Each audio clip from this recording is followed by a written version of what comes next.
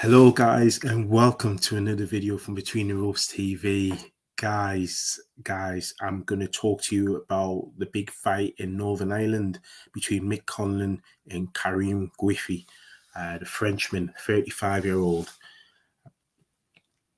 Guys, it's a slow rebuild of Mick Conlan after his defeat against Leigh in a cracking fight. Definitely I won't spoil it because of what we're doing later this year. That's for another video. But it was a great fight between Mick Conlan and Leigh. And in a way, Mick Conlan's stock went up, in my estimation, after that fight. He put in a performance I kind of knew he had, but I hadn't seen. I knew he had that performance as an amateur, but as a professional, I hadn't seen Conlan performed the way he did against Leigh. Lightning quick start. He boxed superbly, but he got unstuck. And we all know Leigh-Wood's got that equalizer, that power. If he hadn't succumbed to that shot, he would have won the fight in my eyes, and I think in many people's eyes as well. He's back in Belfast. It'll be his second fight this year there. And Karim Guerfi, well, in my opinion, Karim Guerfi's no mug. He's been there with pretty much everyone between bantamweight and featherweight.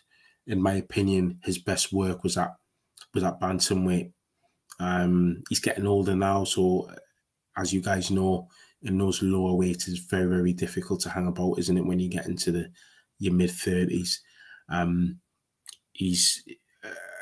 I mean, what I like about him, he had that barnstormer of a fight against Jordan Gill.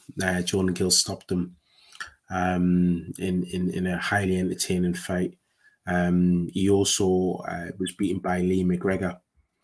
That was down at bantamweight for the European. But he's had some really good wins though. He beat Ryan Farag. You know, the Scouser, who was highly touted. And he had a couple of good wins against Stefan Jamoy as well. Again, who he was highly touted at the time. So he's mixed it with real good company, Karim. And I say it's slow because after Conlan's last win, I was expecting him to be back in the mix. It's not as if the performance against Leigh Wood, it wasn't as if he lost on a shutout, or he was beaten handedly on was beaten handedly on the scorecards before he got brutally stopped. It wasn't any of that. He was actually winning the fight. So I would like to see him back in the mix sooner rather than later. I think he causes someone like Mauricio Lara all sorts of problems with his skill, his technique. He's so slippery. Slippery southpaw. His footwork's incredible. He's in and out of range. He uses the ring well. He's got good head movement. You can see how he causes nice sharp counters. You can see how he causes particularly slow-footed punches, all sorts of problems. I'm not saying Leigh Wood's slow-footed, but I definitely think Mauricio Lara is. So that's a winnable fight for me, for Mick Conlan. Obviously, different platforms, different promoters, what have you.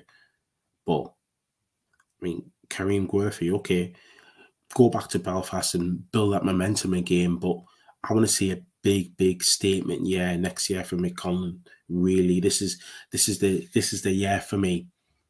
He's got to start fulfilling that potential. I mean, the Mariaga win, his last win, was a good win over 10 rounds. But the thing with Mick is 31 now, so he's had his world title fight. He came up short. Okay, thrown back in there. Don't go around sort of like building them back up again slowly. I don't think it fair enough if he's 22, 23, but not when you're 31. You run the risk of declining before you get another shot again. Okay, you don't want to have the Leigh Wood fight, but Josh Warrington fights this weekend. Is that a fight he wants to make? Does he want to go in with? Because other than that, if you're not going in with your belt holders, you run the risk of facing this sort of like a Gary Russell Jr. and Mark Magsayo, who are very difficult challengers, and they don't have world titles. So for me, it's an opportunity for him to kind of focus on the British scene. But yeah, focusing back on Mick Conlan, plenty of talent in front of his home crowd. I'm expecting, I would love to see a stoppage from him. I really, really would. I think if they're looking at building his confidence before they're getting him back to a world title, not that Mick Conlan's a shy retiring type, but this is the perfect opponent to get that stoppage win against. But I'm going to play it safe. I'm going to go for a Conlan points win. But I think it'll be wide. It'll definitely be wide. Guys, let me know what you think of this fight. Do you think Mick Conlan should be thrown into a world title fight next? Do you think he's good enough? Do you think he's the next best thing coming out of Northern Ireland? Or do you just think this is just a routine, nice, comfortable win for him? Let us know what you think and drop your comments in the comment section below. Don't forget to like, comment, and subscribe to the channel. And we'll see you in the next video. Take care.